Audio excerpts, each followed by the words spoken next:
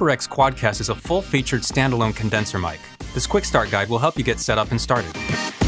The Quadcast has 4 selectable polar patterns: stereo, omnidirectional, cardioid, and bidirectional. Each of these patterns will change the direction from where the sound is picked up. If you're recording something with vocals or instruments that you want to output in 2-channel stereo, then select the stereo setting. While in this mode, the Quadcast will record audio as a stereo image, so you can easily record stereo audio without needing a second microphone. Omnidirectional is the pattern to select if you want to record all the sound in the entire room. This is useful in settings like a conference call or a multi-person podcast. Cardioid is the best setting for a single audio source directly in front of the microphone. This setting would be used for things like single-person streaming and voiceovers, like this one. If you're recording a face-to-face interview, the bidirectional pattern will be the setting you want to use, since it captures sound from the front and back.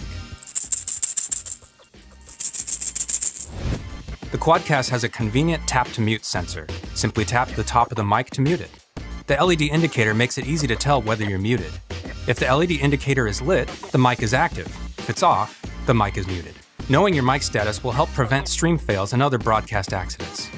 If you're coming in too soft or too loud, you can adjust the mic sensitivity on the Quadcast by adjusting the gain. To adjust the gain on the Quadcast, use the dial located at the bottom of the microphone. You can connect a headset to monitor your microphone output. Just plug a headset into the back of the Quadcast and you can hear what is being captured. The Quadcast comes with a 3/8 and 5/8 inch adapter that fits most mic arms. Remove the screw connecting the mic to the stand. Attach the mount adapter, and the Quadcast and its built-in shock mount can now be attached to the boom arm. Hi, I'm Steggy from Elgato, and this is Elgato Wave. Today, we launched the Elgato Wave 1 and Wave 3 microphone. These are our first foray into audio for content creation. They're USB condenser microphones that are part of the complete audio package, which I'll get into more in a little bit. But first, let's go over the 2 microphones. Now, looking at them, you'll see that they look very similar, and on the inside, they have a lot of similarities as well. Both are condenser-style microphones that connect to your computer via the included USB-C to USB cable, so they're both plug-and-play. Both feature a zero-latency headphone jack on the back. They both feature an internal pop filter to prevent plosive sounds from distorting your audio, and both microphones feature our ClipGuard technology, which essentially prevents your audio from ever peaking, even when you get heated and your volume gets really loud. They're both either usable on their own with the included desk stand, or you can connect them to a microphone arm. They're also compatible with all of our launch accessories: our anti-vibration shock mount, our external pop filter, and our desktop stand extension rods. Now, you might be asking, do I need an external pop filter if the Wave microphones have an internal pop filter already? Well, while the internal pop filter does allow our Wave microphones to prevent plosives better than most other microphones on the market, the external pop filter improves this performance even further. Be sure to check out our other video on our YouTube channel, which we've linked in the description panel down below, where we demonstrate the external pop filter with Wave microphones. Now, okay, there are a lot of similarities between these 2 microphones. What about the differences? First up is the dial on the front of the microphones. On the Wave 1, the dial serves 2 functions. It controls the volume of the headphone output, and if you press the dial in, it'll mute your microphone. Now, with the Wave 3, this is a multi-function dial, allowing you to control your microphone's gain, your headphone output volume, and your microphone PC monitor mix. In other words, the balance between hearing your zero-latency mic monitoring and then the audio coming out of your PC.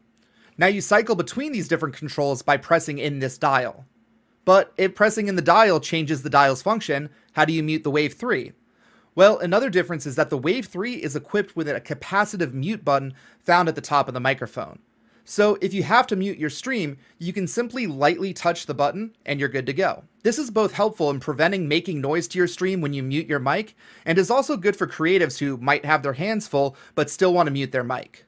The last difference is the sample rate each mic supports. The Wave 1 supports up to 48 kHz audio, while Wave 3 can go all the way up to 96 kHz. Okay, now that that's settled, let's tackle the elephant in the room. Now, obviously, we aren't the first microphones out there, so what's different about Elgato Wave compared to all the other mics that are already available? Well, in short, our mission with Elgato Wave is to be the complete audio solution for content creators. I like to think of Project Wave as a combination of microphone and an audio mixer all in one. So, how is this possible? Well, it's possible through a super powerful Wavelink software. What Wavelink does is it acts as your digital audio mixer and takes in all of your different audio sources, both hardware and software, and allows you to independently control them all in one place via software faders.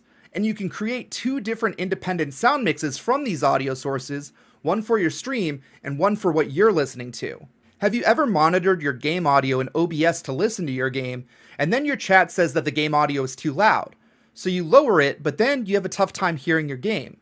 Now with Wavelink, you have two separate volume faders, so you can hear your game at the volume you want, and your chat can hear the game at the volume that they want. And our thought process behind Wavelink was, when you look at traditional audio mixers, you have to go through all of this effort to get the different audio sources plugged into the inputs of that mixer to gain that control. And when you have analog audio sources like this, you have to worry about the things like clean power or ground loops and a lot of other annoyances.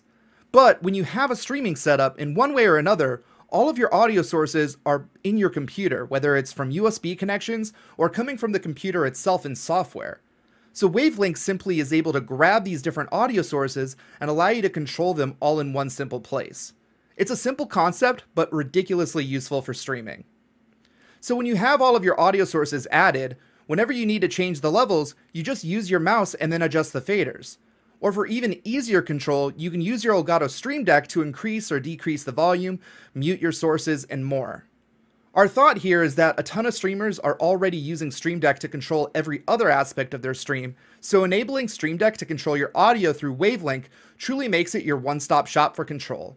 And when everything's available to be controlled in one place, it just makes things incredibly easy. So in short, this is why we think Elgato Wave is the complete audio package, and we hope you do too. Be sure to check out some of the other videos we've made covering both Wave microphones and our Wavelink software. If you have any questions, feel free to leave a comment down below, and don't forget to get subscribed so you can catch the rest of our videos and tutorials to learn how to unlock the full power of your Elgato products. Once again, I'm Steggy from Elgato, and until our next video, good luck and have fun.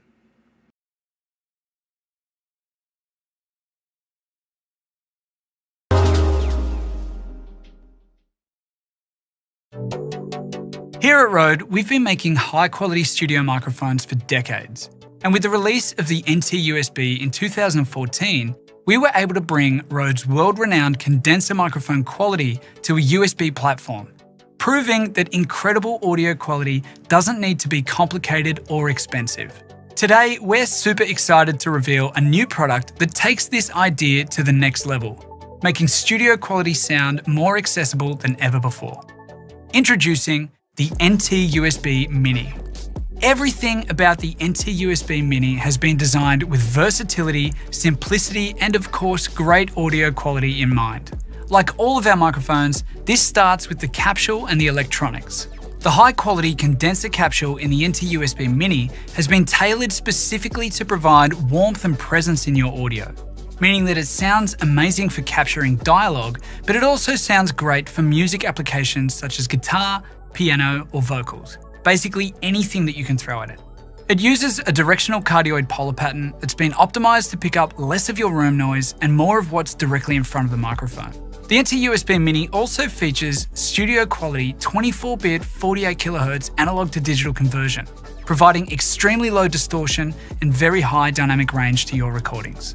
The NT-USB Mini has also been designed to be highly immune to RF interference, so you wouldn't be troubled by any interference that might be coming from other electronic devices in your recording space. Setting it up is incredibly easy. All you need to do is connect it to a Mac or a PC with the included cable. And it's that simple. Once you've got it plugged in, you're ready to record. We've actually got it set up behind me here on a gaming PC, so let's go check it out. Now, aside from a set of headphones for monitoring your audio, no other equipment or cables will be necessary to start recording. And as you can hear, the result is professional sounding audio that's incredibly easy to set up and will sound great in a huge variety of situations. Whatever content you're creating, the NT-USB Mini will easily take your audio game to the next level. This incredible sound quality also extends to the high-quality 3.5mm headphone output on the rear of the NT-USB Mini. Controlled by the volume knob on the front of the microphone, this not only works as a studio-grade headphone amplifier for your computer, but it also allows for zero latency monitoring of your audio while you're recording. By pressing in the volume knob on the front of the mic, the audio from your microphone will be sent directly to the connected headphones. This is especially handy if you're trying to record vocals or dialogue and you want to avoid having any distracting echo in your headphones. On top of its studio quality sound, the NT-USB Mini packs in a host of other features to help you simplify your setup. The unique detachable magnetic desk stand provides a sturdy base on any desktop and also makes the microphone incredibly easy to remove and attach to a microphone stand or studio arm like the compatible PSA-1. This feature, as well as the unique 360-degree swing mount, means that you can position the microphone in the upright, sideways, or upside down positions, resulting in the perfect placement in any recording scenario.